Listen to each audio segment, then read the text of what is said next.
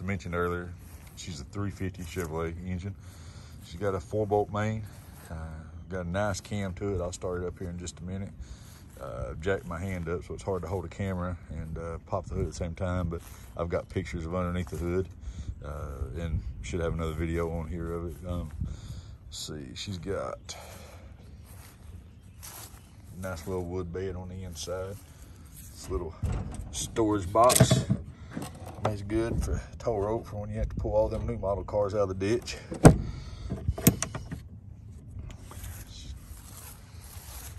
Got nice rubber on it, nice wheels, really complements the truck a lot.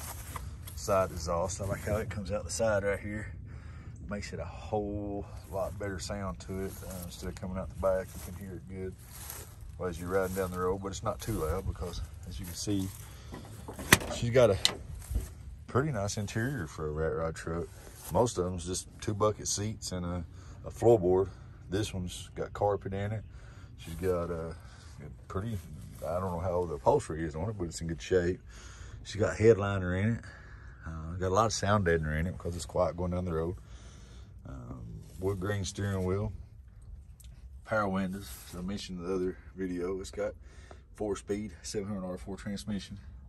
That's my hillbilly heater in there because I do drive this truck daily. I hooked it up. It's a little Harbor Freight job, but 25-30 degrees, it does a great job.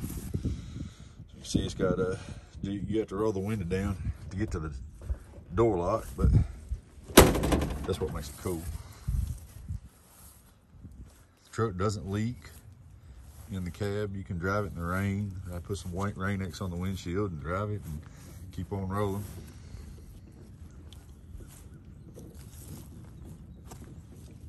Never had a trailer on it, but somebody can, I guess, if they want to. Headlights, taillights, signal lights do work.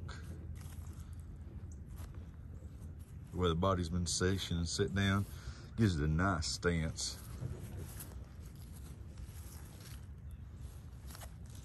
And surprisingly, going down the highway, it doesn't like drag on speed bumps and potholes and all that. It if you get low, yeah, but normal driving, it does fine.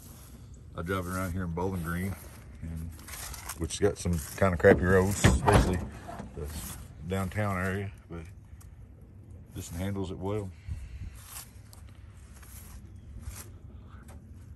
I've also got a driving video of it posted on here. Doors shut tight, seal tight.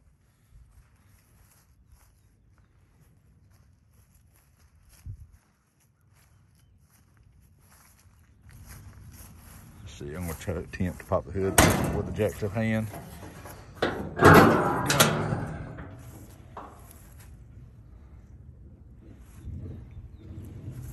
Nice little 4-barrel, 4-bolt main, Chevrolet motor. No leaks or anything around the valve pans, heads. Brake booster on there. She stops really nice going down the highway. Go fast Edelbrock valve covers. Headers on it. Power steering, as I said earlier. It is 12-volt system. Newer radiator in it. So I'll start it up.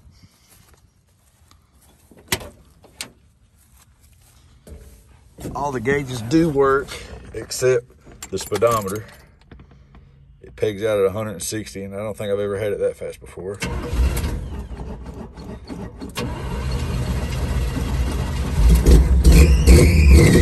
Cold nature.